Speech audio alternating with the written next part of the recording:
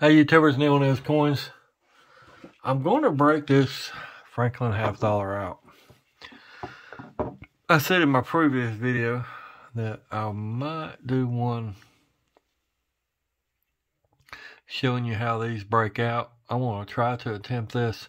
These are easy, probably the easiest coins to break out of all. So what I do on a normal, like a NGC or PCGS, I usually take a pair of pliers and grab it about right here and snap it. And then I followed up with a screwdriver. I made a video on that. Go back a few back and you can see that video. I've actually went ahead and tried to start it off camera or before I started filming to make sure that I don't look like a complete idiot when I do this and it don't break open. But anyway, you can take a screwdriver in this area right here. Let me zoom in on it. Right here, and just kind of get it started. And once you get your screwdriver going, just kind of twist your screwdriver. And do that on both sides.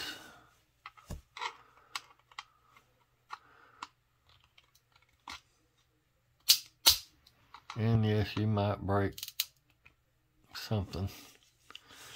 Half the times these things come into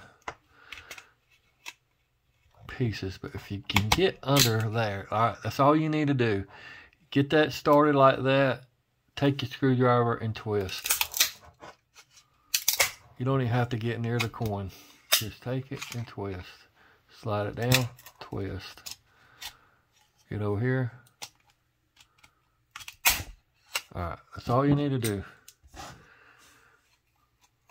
They open right up. Like I stated, they're very easy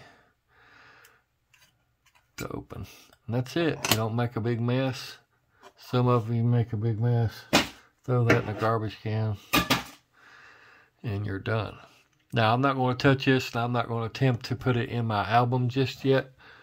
I'll probably get some gloves on to do this. But I just wanted to show you how easy that was.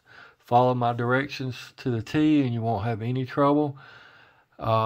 These type holders, NGC holders, PCGS holders, and even some of the other generic holders are a little harder to open up. But you've seen it with your own eyes. It's real simple to do.